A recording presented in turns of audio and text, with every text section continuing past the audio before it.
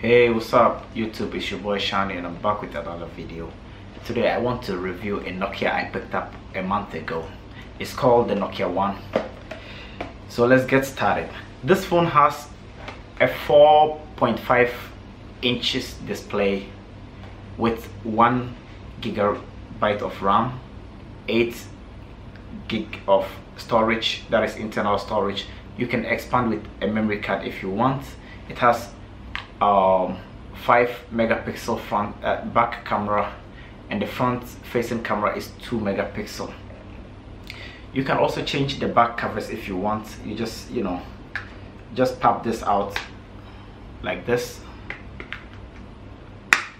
and then change. The battery is removable, like old phones back in the day, so you can actually change a battery or you can have a spare.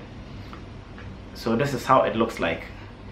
It doesn't have a SIM tray. You just insert your SIM. It's nano SIM, but you just insert it like back in the days. This phone actually reminds me of 2011 or 2010. It doesn't look like 2018 phone, but it's 2018. It runs on Android 8.1 Oreo, the Go edition.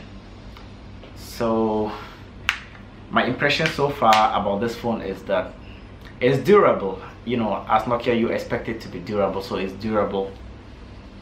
I have dropped it a couple of times. You can see a dent here, but I don't have cracks on it. Apart from that, the software or the memory on this is actually very small for 2018.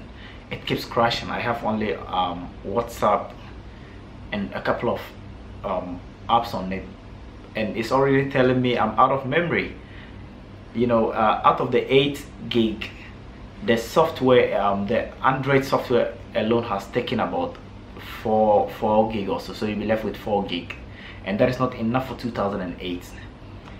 So this phone is just a low end,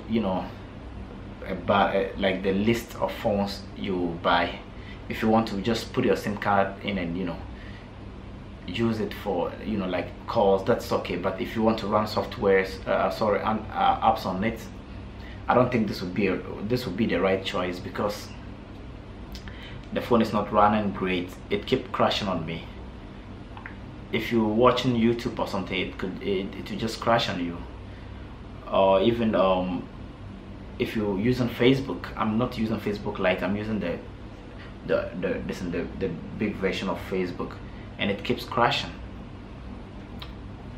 The interface or the interface on the phone is good. It's up to date, but man, the storage or the space on this phone is not just a deal. It's not a good deal at all. So if you're out there looking for a phone to buy, I'll urge you save up some money and buy other Nokia phones, like the Nokia 7 or something. There's even 8 right now, so you could pick something like that. But this, don't go in for the cheap one, because you're gonna be disappointed in Nokia. This is not running great at all for 2018.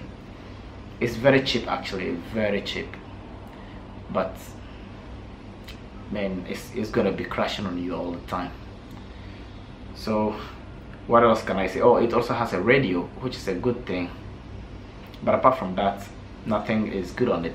Most of the apps come pre-installed, so you have apps that you cannot delete, like the File Go, the Map Go, whatever Go. Is Android Go version of Google Maps and file manager and all that.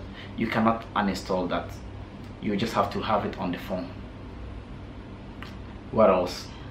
I think that's it. The phone is not a great phone. All in all, it's not a great phone. If you want to buy a phone, just buy a bigger one, because this actually is not working for me. By the end of the month, I will be picking up a new phone because I cannot use this phone. So if you like my video, give it a thumbs up. Just give it a thumbs up and comment. You can also share, because I'm not a phone nerd or something. I just pick phones, then I use them, then I give my honest review.